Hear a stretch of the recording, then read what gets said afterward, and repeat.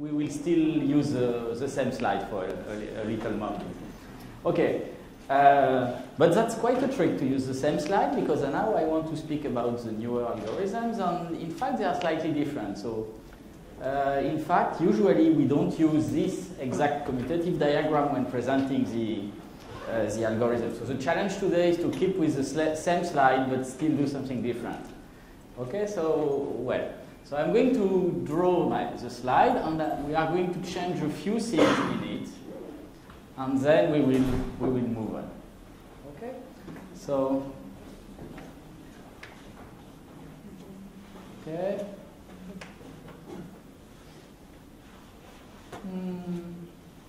Okay.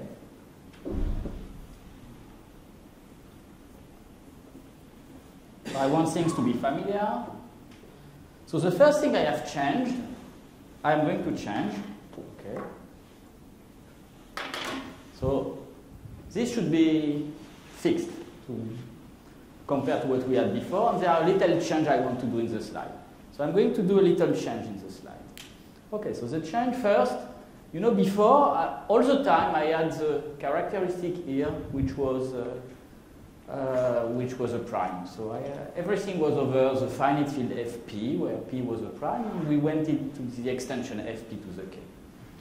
And now with the newer algorithm, we are slightly changing the context, and we are going to consider here and there a finite field which is not necessarily a prime field.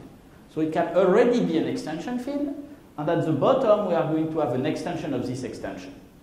Okay, it doesn't hurt that much, but it's something you need to know, otherwise you are going to get lost. So instead of having P everywhere, I'm going to have Q, but Q is going to be already some extension field.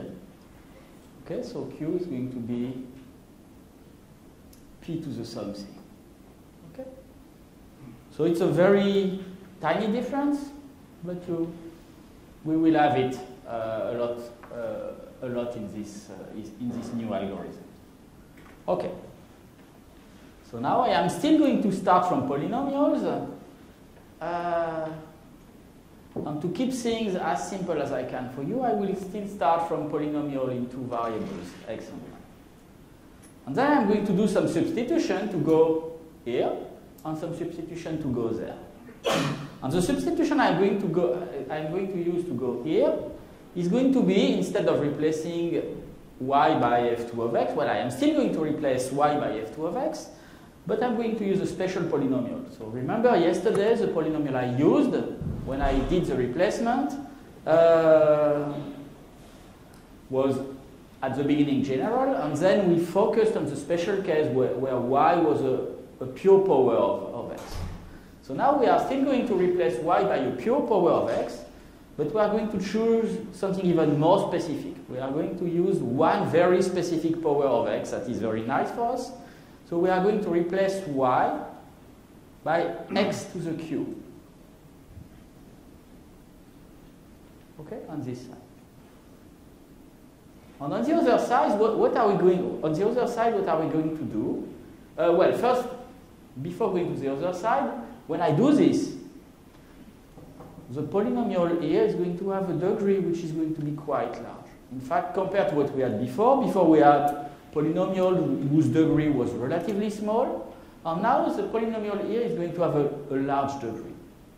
That's a problem, because if you have a polynomial of large degree, and you use Canfield-Erdős-Pomerance for polynomial, it's going to tell you, well, the probability that this splits into terms of low degree is low, so the algorithm is not going to be efficient. So here, well, we are still going to do it, but since we are going to do it, there is a big question mark here. Why is this going to work? So we are going to do something that should not work using the classical heuristic, but we are still going to do it. So we have a question mark here. Why is this going to work? It's still the same principle, but we are doing something strange. On the other side, we are going to do something even stranger. Well, compared to what we did before, instead of replacing x by something in y, we are again going to replace y by something in x. Okay? And so we will land, instead of going to f of y, we are going to go again to fq of x. Okay, so in fact, we are using y temporarily to keep the same diagram, but in truth, there are no y anywhere anymore when I am doing my relations. Okay, so what are we going to use as replacement for y? Well, we are going to use a polynomial in x, but that would be okay. So it would not disturb you too much. It would be okay. But to get some additional freedom, instead of replacing y by a polynomial in x, I am in fact going to replace y by a rational fraction in x. So this way I am going to have more choices. Okay, because there are just more coefficients. There are some coefficients on the numerator and some in the denominator. Okay? And then I have my question mark here, so something is going to happen here. But on this side, if these two things have low degree, we can expect that after the replacement, we will have something of low degree in the numerator, and the denominator is just going to be a power of h1.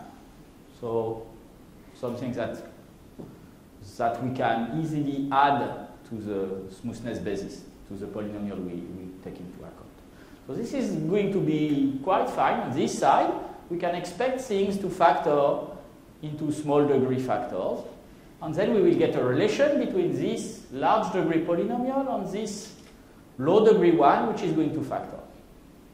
Okay, so the real big question, if we want things to work in there with the new algorithms, is, well, why is there any chance that this can work? Okay, so this is the real difficulty with the new algorithm. Okay. So to give you a little hint of why this might work, I need more board today. Okay, so maybe I will use this one. So I'm going to write something which is extremely classical in finite fields, which is the following.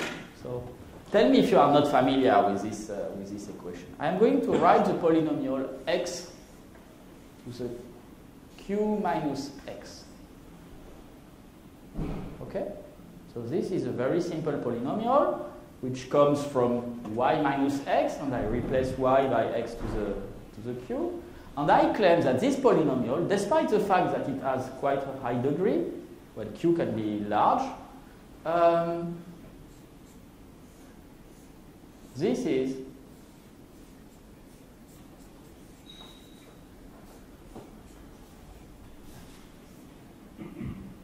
just that. Is this familiar to all of you, or does anyone want a proof? The proof is not complicated, so if you are not familiar with that, I can really give it. Okay. Has every one of you already seen this equation? No? Okay. So I'm going to convince you now. So first thing I can do is I can write that x to the q minus x is clearly x times x to the q minus 1 minus 1. Okay, factoring x out is not very difficult. Okay. So this is, on the other side, the product we have is just x times the product for alpha in fq star of x minus alpha. So the question is this polynomial equal to that one? That's the question. Okay? So remember, we are in a finite field. Fq is a finite field. So we are in a field. In a field, you know that a polynomial of degree d has at most d roots. Okay? It has at most d distinct roots. And now, Well, this is a polynomial of degree q minus 1. This is a polynomial of degree q minus 1. These two polynomials have the same head monomial, x to the q minus 1. You just expand the product. So these two polynomials are equal if and only if they have the same roots. And here I have exactly q minus 1 distinct roots. So if any of these values is a root of this polynomial, I am winning. Okay, so there is equality between this polynomial if and only if. Okay, so this is okay. If and only if for all alpha in fq star, alpha to the q minus 1 is equal to 1. Okay? And is that true? Well, you know that this is a group, fq star. It's a group with q minus 1 element. You know that in every group, the order of the element divides the order of the group. So if you take any element and raise it to the power of the order of the group, you find 1. And that's it. Okay, so clearly, this is true. Okay, so we have one special polynomial of high degree compared to what we had before. And this polynomial, despite having high degree, is factoring into low degree terms. Okay? So this is quite interesting, but it's only a single polynomial. Okay, so now the question is, how are we going to have many polynomials possible here? Okay? So that's the question. And the next question is, well, I have done this substitution, but is it meaningful to say that if I do these two substitutions, I'm going to land into my finite field f of q to the k? Okay? So, well, if there is something like that, it means that in my finite field f of q to the k, there will be some equality x to the q equal h0. And is this possible? Well, yes, this is possible. You just choose random polynomial h0 and h1 until what? Until, so I'm going to do the algebra online, until h1 of x times x to the q minus h0 as an irreducible factor of degree k, as usual. Okay? As usual, if you take random polynomials h1 and h0, and you make sure that k is going to be smaller than k plus degree of h1, otherwise than q plus degree of h1, otherwise nothing is possible, of course. But if you make sure that this polynomial has a large enough degree, the probability for this to occur is roughly 1 over k, or 1 over k once again. Okay, so it's clear that without any real difficulty, we can find two polynomial h0 and h1. We can't exactly prove it if you bound the degrees to be very small, but in practice, what is happening is that if you fix these two degrees to be at most 2, for any finite field you can think of in practice, you just do the trial of the polynomial and you are going to find one. Okay, it's very easy to make lists for anything you want. Okay, it's very, very, very quick and very, very easy. We can't prove that it is always going to work.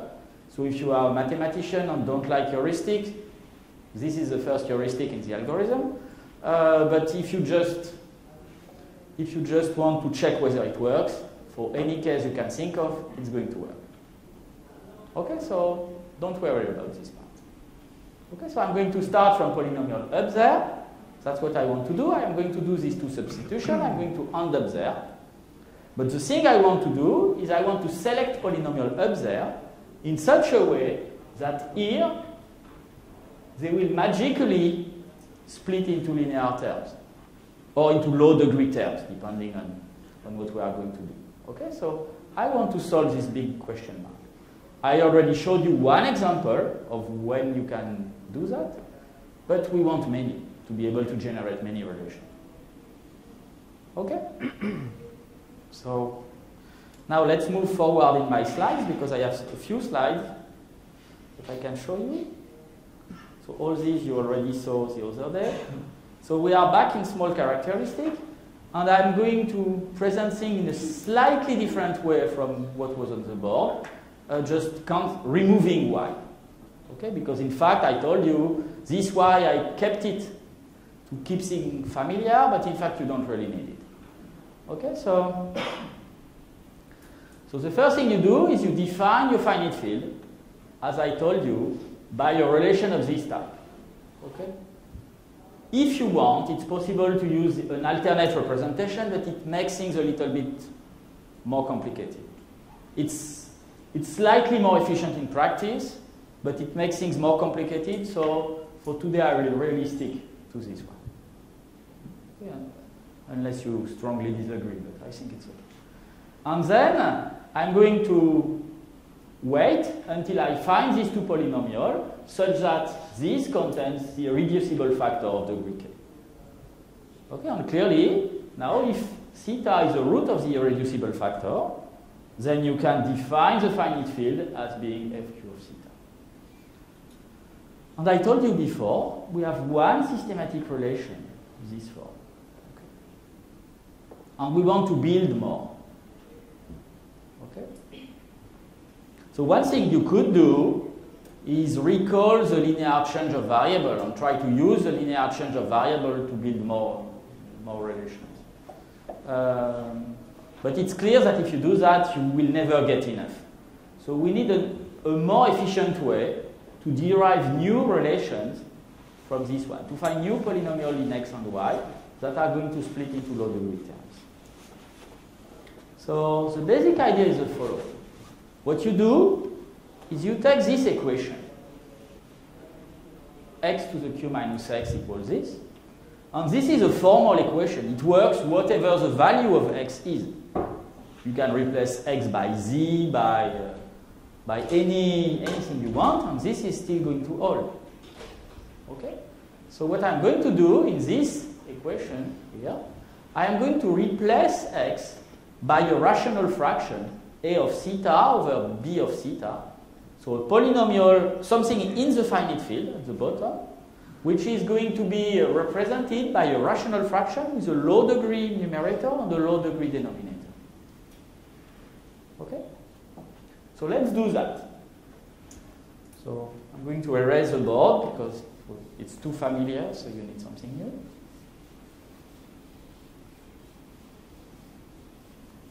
So I start from x to the q minus x equal product of x minus alpha. Okay, I'm starting from this. Product over the finite field. And in this, I just replace x by a polynomial in theta. So this is going to be a of theta over b of theta to the q minus a of theta over b of theta equal product of a theta minus b of theta minus alpha. Well, this is not very deep. So now, of course, if there is a denominator, it cannot be 0, otherwise it wouldn't mean much. So I can multiply by it, and the equality will be still nice and significant. And so I just multiply by a power of it. And which power? Well, I want to cancel out the denominator, because it's not good to work with rational fraction, we want polynomials. So I'm going to cancel out the denominator. So this is easy. And the next thing I want to do is, well, I will multiply by one extra b of theta factor. And you will see why, because things are going to be nicer and more symmetric. So that's why what I am going to do. So if you do that, you are going to obtain b of theta times a of theta to the power q minus a of theta times b of theta to the power q equal product of this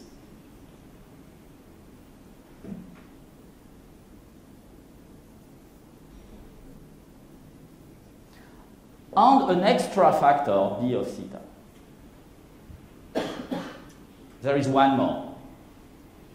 Okay? So far, so good. Okay. So now I have this polynomial of I degree, of I degree, because there is a q's power. So I have this polynomial of I degree in theta, and it's split into a product of low degree term, because A and B are all of low degree. Okay, so it's exactly what we wanted. This is the mysterious question mark we had on the left of the diagram. Okay. And now we are going to manipulate this a little bit more. And to manipulate this, the simplest case is to assume that A and B are polynomials with coefficient in FQ. Okay, this is not what you find in the early description of the algorithm. You find something else. You had polynomials with coefficient in a higher degree field. So it was only linear polynomial A and B, but the coefficients were in FQ square or in FQ cube, and it makes things a little bit more complicated to analyze. So today I'm going to assume that A and B are just low degree polynomial, okay, but their coefficients are in the small field FQ. If I do that, there is something magic happening. Did all of you know the phrase linearity of Frobenius? So does this ring a bell for anyone? No? Okay. So linearity of Frobenius is something very stupid and very, very, very important. It's infinite field. Okay. In a finite field of cardinality Q, if you take two things, U and V, and raise it to the power Q, what do you find? Well, expand the binomial. So if you expand the binomial, you are going to find something crazy. You are going to find U to the Q plus a big sum of things plus V to the Q. And the big sum is going to be from 1 to Q minus 1, and there will be a binomial of I in Q times U to the Q minus I, V to the I. Okay? Well, this is a huge, big, and complicated formula. But when you look at this, remember, this is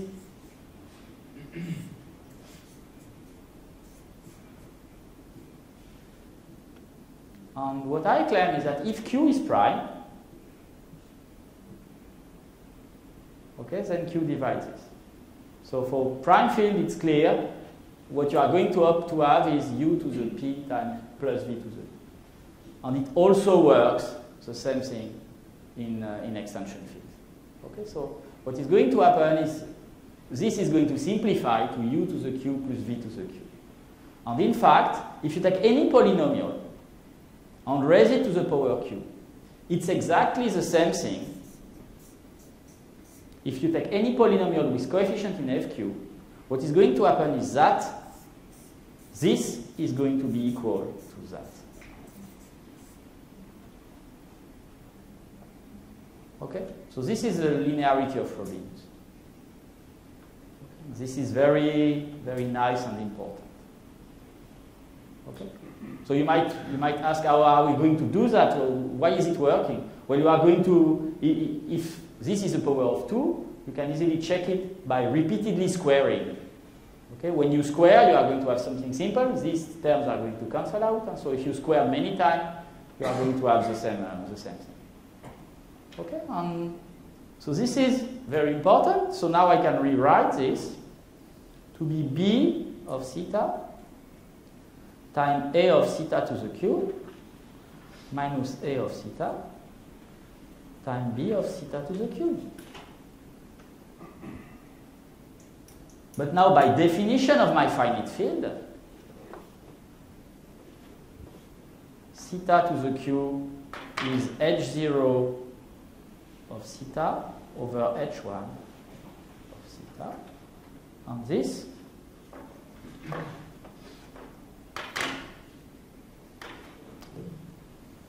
And this is also h0 of theta times h1 of theta. So I have another rational fraction that pops out. But if you expand this fully, then the numerator of the rational fraction will be something of quite low degree. Okay? So let's move in the slides, and we will see that we find something very similar. So what we are going to do is I'm claiming that if I expand this rational fraction, the numerator is going to be h1. Well, I put back an unknown instead of the theta again, but it doesn't really matter. So I define this bracket of two polynomials a and b to be h1 of x to the power d times b of x, a of h0 over h1 of x minus a of x times b of the h0 over h1. So what I claim is if the maximum degree of a and b is d, then by doing that I am cancelling out the denominators. You can easily check that, because the largest power of h1 coming into the denominator is at most d. So by multiplying by this, it's no longer a rational fraction, it's a polynomial. Okay? And okay, so this is my very nice polynomial. Okay, so summing this up, if you take everything together, what you can do is you can rewrite all the stuff we have been doing here in the following way. You can write that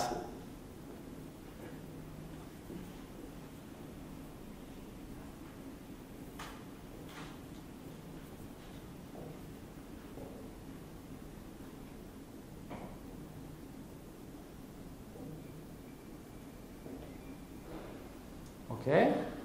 So you might ask, well, you are forgetting the extra b of theta, but it's inconvenient to have this extra b of theta.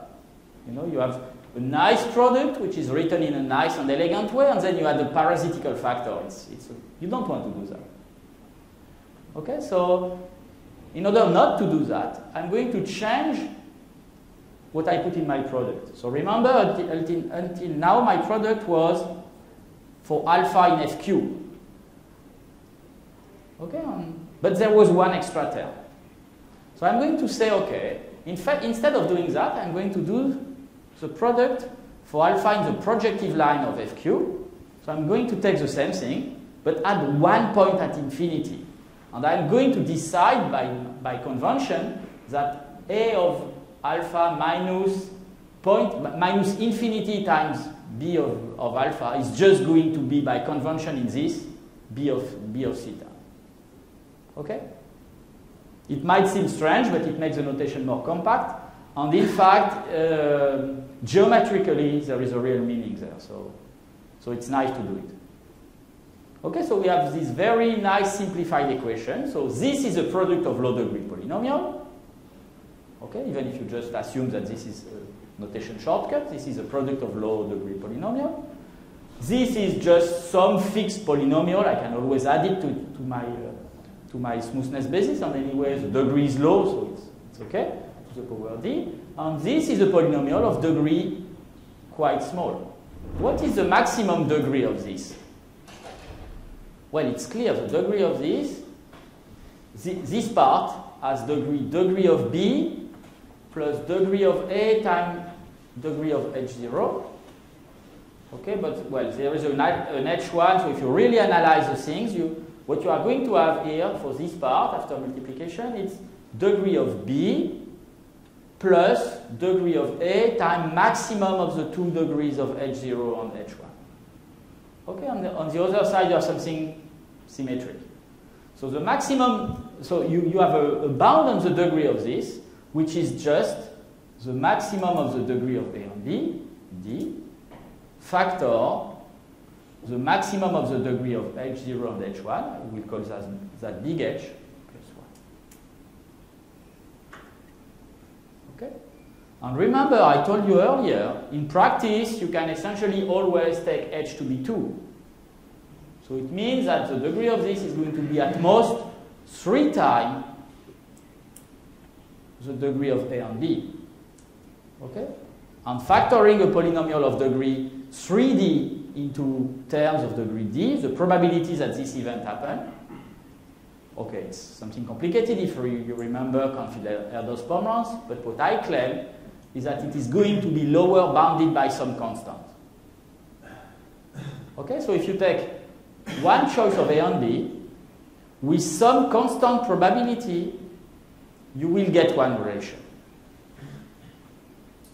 So this is really magic. Before we had some very low probability of obtaining relations, and now we just have a constant probability. So if you need a big number of relations, you just explore a set of polynomial, which is the number of relations multiplied by some constant, and you are done. So finding relation is going to be extremely fast. What is going to be costly is doing the linear algebra. We are no longer going to balance the two phases because one of them is so efficient that there is no point in trying to make it worse. Anyway, it won't help the second phase. Okay? So basically, this is the main idea of all the recent development. Okay, we have just changed the way we produce the relations, and we are just using these new things to have something which is systematically a product of low degree polynomial on one side, and which is of very low degree on the other, so magically everything happens. Okay? So to explore this in more details, we need to look at a little bit more, we need to look a little bit more at the properties of the bracket and the choice of D we are going to take and this kind of thing. But it's okay.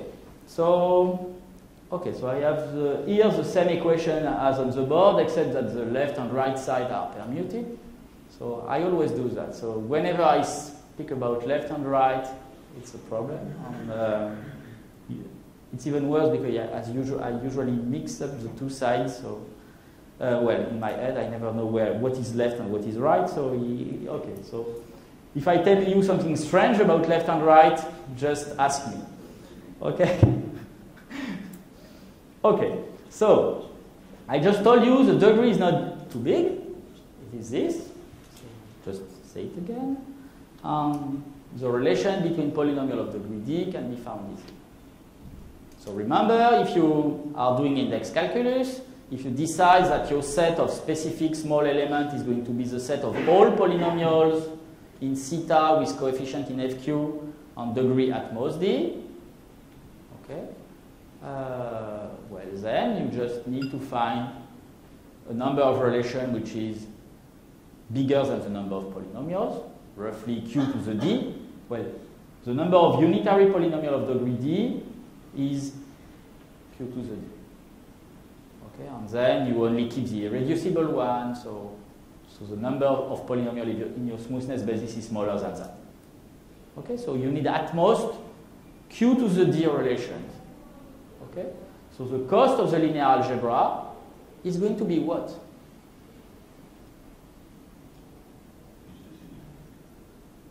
So the dimension of the matrix, so when I'm writing my matrix of relations, so these are I take logs, so I get linear equations, so I'm going to get a big matrix of dimension Q to the D.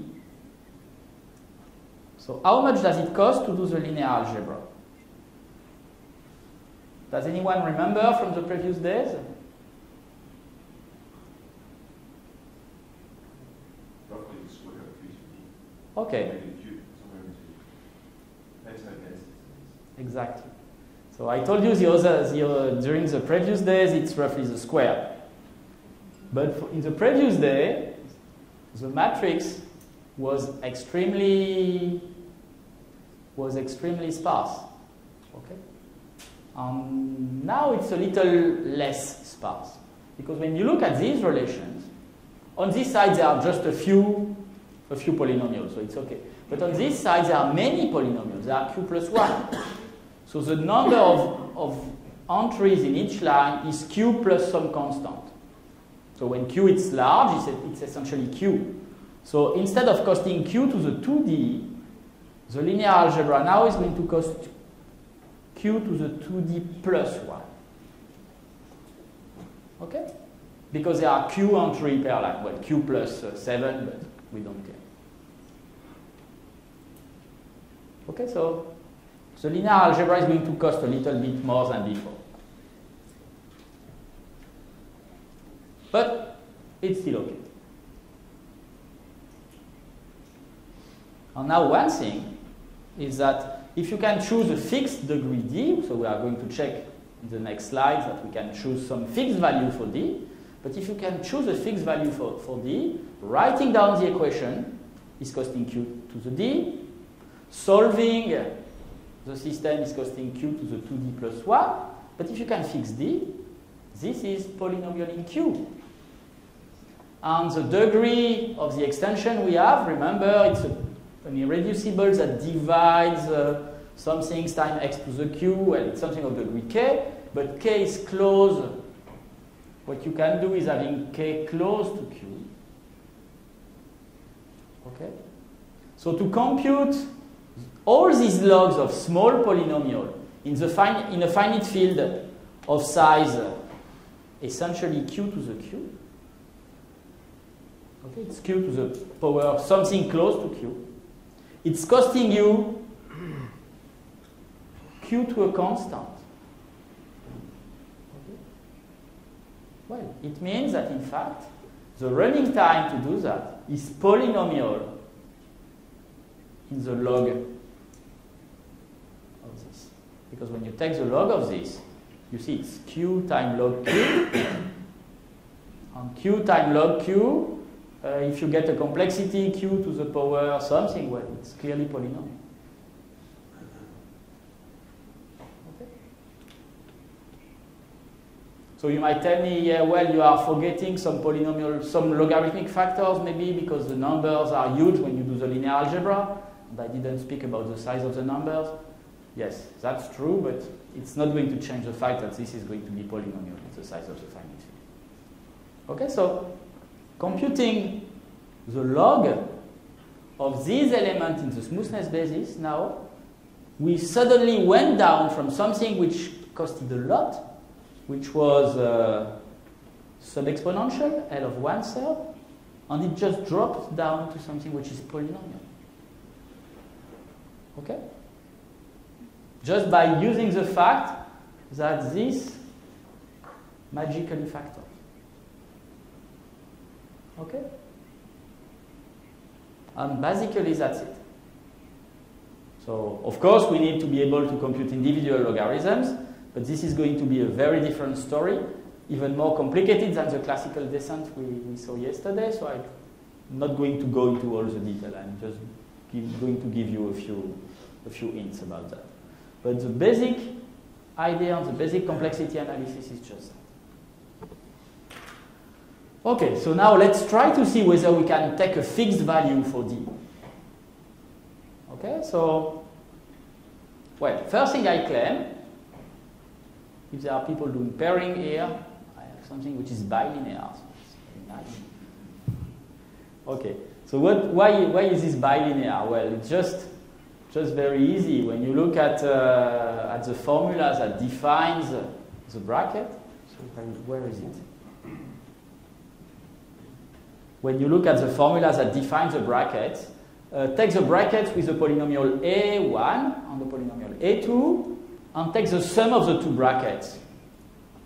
Okay, clearly you can reorganize the term to have an a1 plus a2 here and an a1 plus a2 here. It's very clear. Okay, so, and same thing on the side of b. And if you multiply a by any constant, you are just multiplying by the constant here and there, so it's clear. You have bilinearity. Okay, if you take a bracket with a sum, it's the sum of the bracket. If you take a bracket with a product by a constant, it's just the constant times the bracket.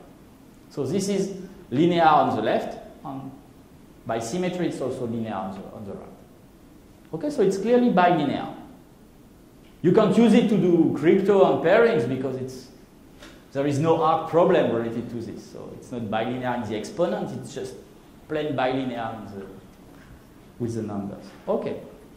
What I claim also is that the bracket of A and A is 0. Well, just look at the symmetry of the definition. If you have A here and A here, the two terms are equal. So something minus itself is probably 0. So the bracket of A and A is 0.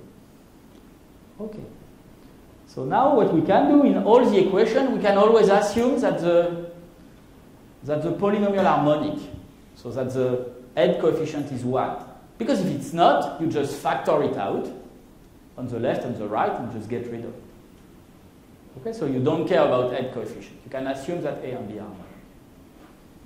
And now, by bilinearity, you can, by the two property of bilinearity and the fact that the bracket of A and itself is 0, you can easily check that the bracket of A and B is equal to the bracket of A and B minus A. Just use bilinearity to expand. It's going to be the bracket of A and B minus the bracket of A and A, which is 0. So this is true. But if A and B have the same degree D, and you do that, and they are both monic, and you do that, the degree of this is going to fall. So without loss of generality, we can always assume that the degree of B is strictly smaller than the degree of A. Okay? So this helps us to know exactly what kind of relation we can look at.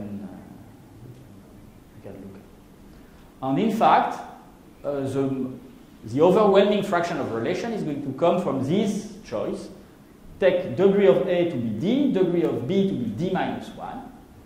And then by bilinearity, you can assume that this is monic again. And you can reduce the coefficient of A of degree D. In A, you can reduce the coefficient of x to the D minus 1 to 0 by subtracting an adequate multiple of B in the same way that we did before.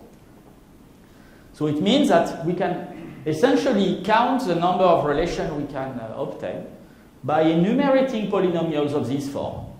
We are going to take all the relations we can obtain by considering that A is a polynomial of the form x to the D plus something of degree D minus 2, and B is going to be x to the D minus 1 plus something of degree D minus 2. Okay, and if you do that, you are really going to obtain distinct relations. If you don't take care and just take random polynomials A and B, you may see several times the same relation due to all these properties I have just shown you. If you don't take care, you are going to see the same thing many times. But if you use this, you are going to see different relations. So it's going to be very nice. Okay.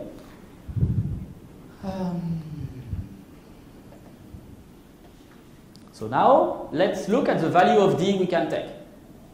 So first try, which is clearly bad. Let's take degree 0 everywhere. Well, if you take degree 0, then A and B can only be constant. I told you they can be unitary, so or monic. So A and B are going to be 1, and the bracket of A and B is just going to be 0. So this is plain uninteresting. You are not learning anything. If the degree of D is 1, if big D is 1, according to the analysis on the previous slide, the only choice I have is taking A equal x and B equal 1. If I do that, I get a single relation.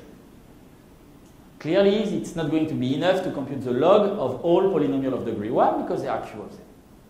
So this is not good. This is not going to work. Okay, if you take degree 2, then apparently what you can do is consider for A all the polynomials of the form x squared plus constant, for B all the polynomials of the form x plus constant. You have q square candidates. Okay, you look at the bracket. It's something of degree,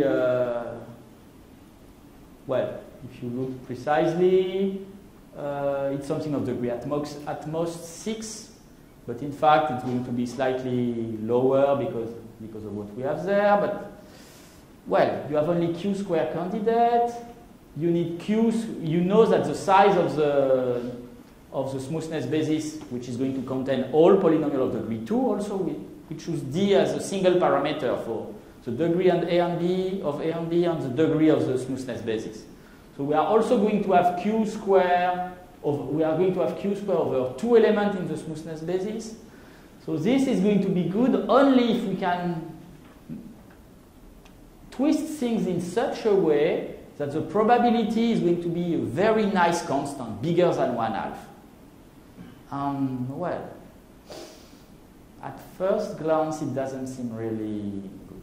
So I will come back to that later, but if you just do it that way, it doesn't seem very convincing. Okay. So let's now go to d to the 3. Okay, you know that so here there is a bug. It's q to the 4 candidates because there are 1, 2, 3, 4 coefficients. Okay, so you can generate many candidates, then check the smoothness, which is constant. So you are going to get something of the order of q to the 4 over constant relation. I don't know what the constant is, but maybe it's 1 over 10 or 1 over 20 or whatever. And how many relations do you need?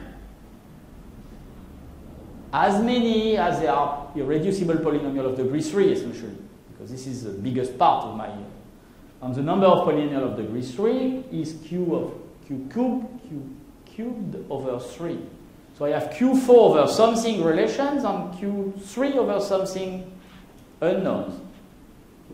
That's enough. We can stop at d equals 3. Okay? And when you do that, you get the same complexity that everything people had before. Well, if they took care at least, with the more complicated algorithm, which is d equals 3. So the complexity of doing the first phase is q to the 7. Okay? So it's polynomial, but the degree is quite large. Okay. So now we keep this q to the 7 in mind, and we are going to look at the practical consequences of that.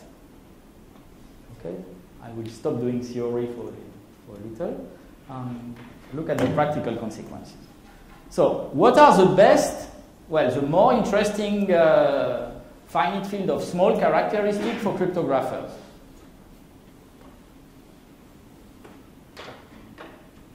Any hint? Nobody wants to suggest anything? So if you want to do crypto in a finite field and don't want to have big numbers, which finite field are you going to use? At least assume that you are 5 years ago. So, well, what people were using was f of 2 to the k. People were using finite field of characteristic 2. That was the choice. Okay? Okay. Many people were careful and said, okay, we want to do that, but we don't want any special degeneracies or anything, so we are going to consider a finite field of the form 2 to the p where p is prime. Okay? Because if you do that, there are no subfield, no strange things that are happening, so it should be the best choice. Okay? And even in the current context, this is still the best choice. So with the new algorithm I have here, assume that you want to compute logs in this finite field gf of 2 to the p. Can you do it directly? Well, no, you can't. Because if you try to do it with q equal 2, well, on h1 and h2 having on h0 and h1 having degree 2, the highest extension degree you can opt for is 4. Well, computing discrete logs in gf of 2 to the 4, I think a generic algorithm is going to be enough. You can even use exhaustive search. Okay, so it's not going to work. So we want to make 2 larger. Okay, this is a strange way of saying things, but it reminds me of a crazy quotation, nothing to do with that, but do you know that an hexagon is a circle for any large enough value of 6? So we want to make 2 larger. So how are we going to do that? Well, we are going to embed the finite field f of q to the p into the finite field f of q to the p for q being some power of 2. Okay, and clearly if we can compute log in this field, we can compute log in that one. Okay? So which value of q do we need? Well, let's just take L to be log p rounded up. And then it's going to be large enough for our purpose. Because 2 to the L is going to be bigger than p, so by doing the trick we had previously, we are going to have a polynomial h1 times x to the q, which is going to be bigger than p. The degree is going to be bigger than p. So we can opt for an irreducible factor of degree p, and everything is going to be fine. So we are going to embed the finite field into this one. Okay? So if you are a cryptographer about 5 years ago, and you don't care too much about security, you just want things to be barely safe, you are going to take a prime close to 1000. A 10-bit prime. Okay. So it means that Q is going to be 1024.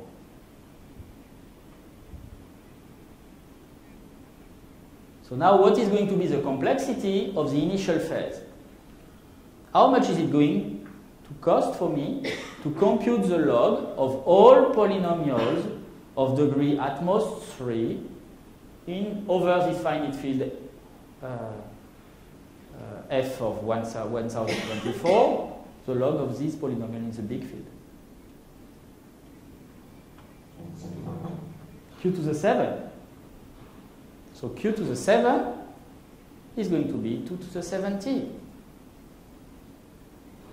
Well, okay, I know cryptographers are always saying anything smaller than 2 to the 80 is easy. But when you want to do it, well, 2 to the 70 is a lot. Doing linear algebra on such a big thing with an estimated cost of 2 to the 70 operation and numbers of at least 1000 bits. If you just compute the log modulo this, if you go there, it will be 10,000 bits or whatever. You don't want to do that. Okay? So 2 to the 7, q to the 7 is too much. And that's why many people are saying, okay, well, some people are saying, okay, these algorithms are theoretical because nobody has ever done any extension 2 to the p with a reasonable value of p. And of course, and if you remember, the current record for 2 to the p is 2 to the 809. And it has been done this year by people from Nancy, but using the old algorithm, the old function field sieve algorithm. Okay, so with the recent algorithm, this would cost too much. So what can we do? There is not much to do. The only thing you can do if you want to make things better is to try to lower d and have d equal 2. Okay, because if you had d equal 2, well, you would have a 5 here. This would be 2 to the 50. Okay, 2 to the 50 we can probably do it. Okay? But I just told you, well, it's not really possible because of all these things. But in fact, I was lying. Okay? If you do things correctly, you can take d equal 2. Okay? I'm just going to show you. It's very easy if you want to look at d equal 2, because everything is generated by these brackets, which are bilinear and antisymmetric. So the only thing you need to do with d equal 2 is try to compute what is the bracket of x squared on 1, what is the bracket of x on 1, and what is the bracket of x squared on x. Well, this doesn't feel very complicated. These are just stupid polynomials, so we should be able to compute that. Okay, so we are just going to do that to show you that these things are not that mysterious. And once we will have done that, we will be quite fine. Okay, so let's take x. Well, let's start by the easiest one. So x 1. Okay, this bracket. So what is it? If I remember correctly my formulas, it's going to be h1 of x squared time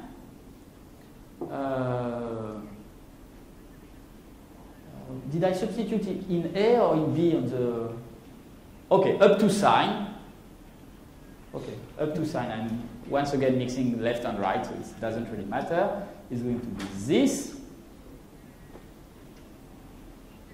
times 1, okay, minus x times, when you substitute something in 1, it's still 1. Okay? So this is going to be h1 of x times h0 of x minus h1 of x times x. Okay, this is my first bracket. Is that fine? Okay, second one.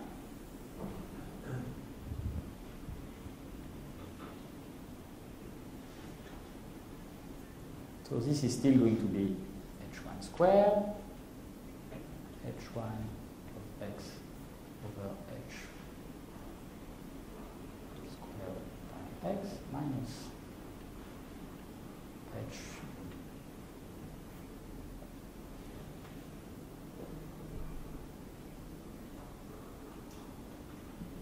okay.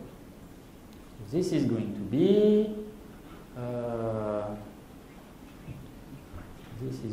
let's expand everything. h0 squared, h0, there is a, okay, you can factor out x times h0 of x. After expanding the inner bracket, you find h0 of x minus h1 of x times x.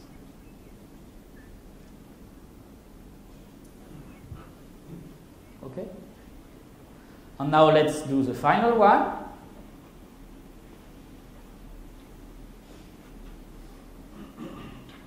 Sorry for the boring computation, but it's quite important. So.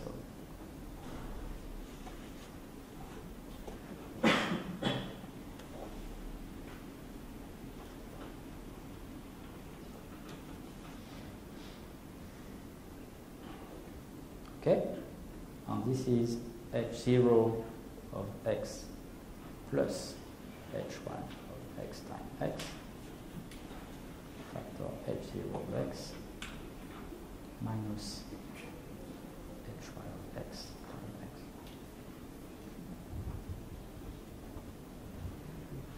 Does everyone agree with that? Okay, you just factor, you find a square minus a square, and you refactor it. So what is extremely nice here is that this factor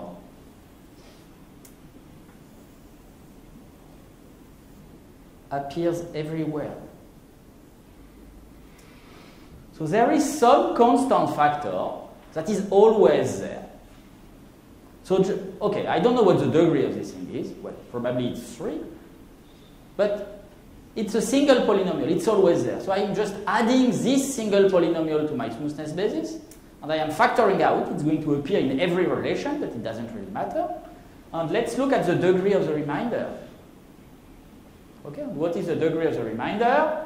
Well, this is 2, this is 3, this is 3. Okay? And so now what is the probability that a polynomial of degree at most 3 factors into terms of degree at most 2?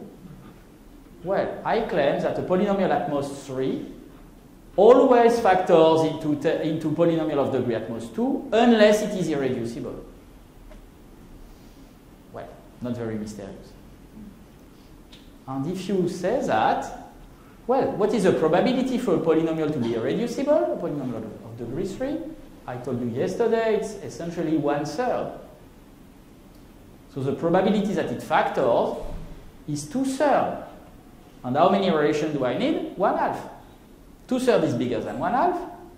Magic. I can take the equal to. Okay?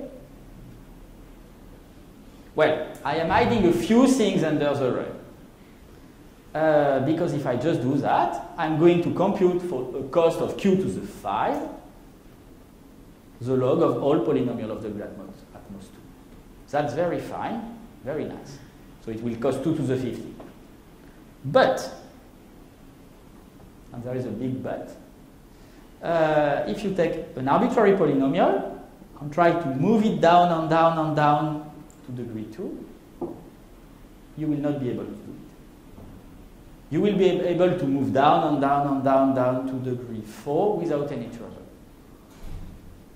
But then, going to degree 4, from degree 4 to degree 3, you will succeed with probability of close to 1/2.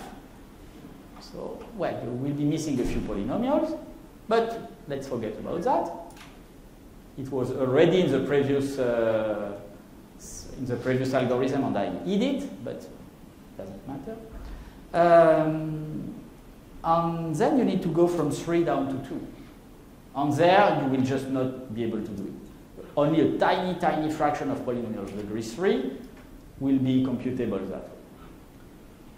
So what you need to do, you first do that. And then you use some magic I am not going to present.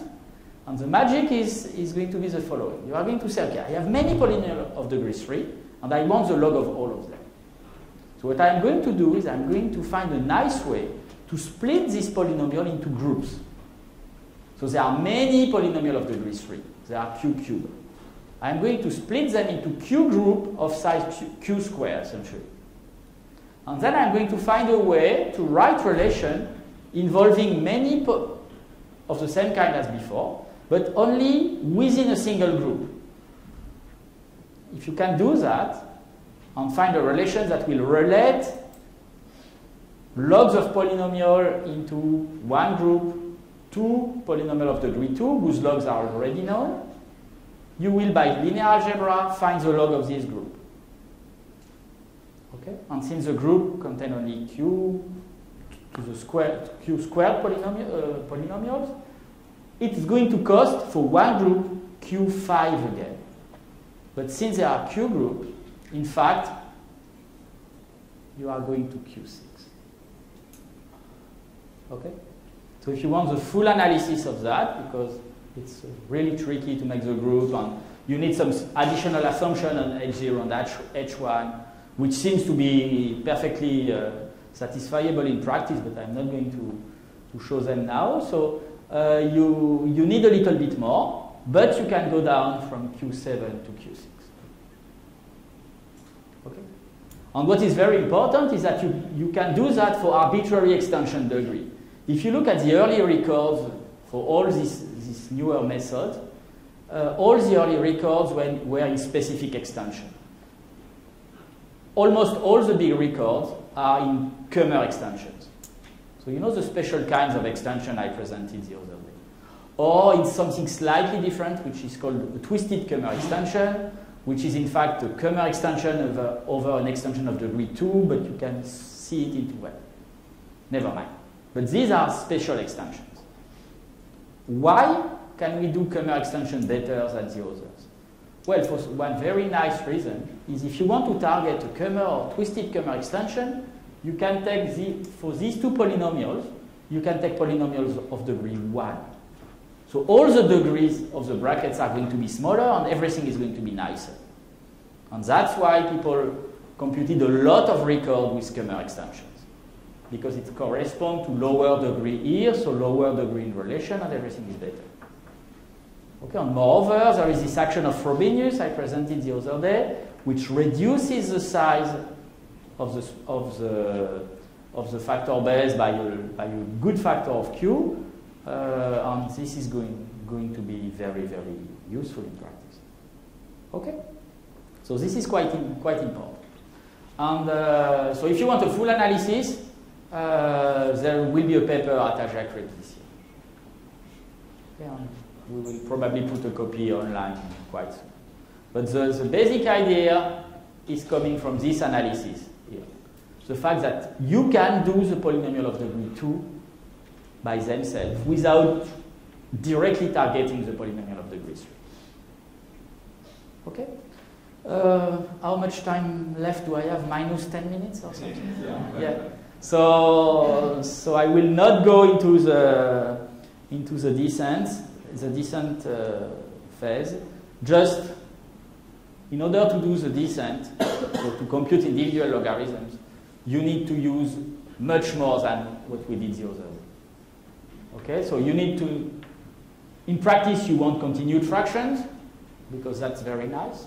Then you want to have the classical descent. So, and using the classical descent in this context is a bit tricky. So I won't go into the detail, but it's tricky. And it only works if Q is already a power of something. But I will. You need a y, and there is no y, so you need to re-add y. And if you just define y to be x to the q, it's not good enough.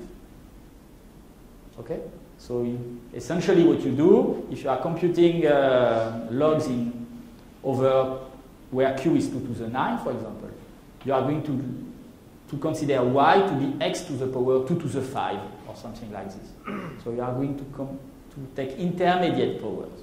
And you can't do it if there are no subfields. So if it's not an extension field. So it's very, very specific. And then you can use something magic, which is a bilinear descent. So now instead of doing linear algebra to do the descent, you need to solve systems of equation, which is much more costly in practice, but gives a better complexity. This gives complexity L of 1/4. And then you can add something utterly inefficient in practice, which gives quasi-polynomial time complexity in theory. Okay? That's probably the end of my lecture.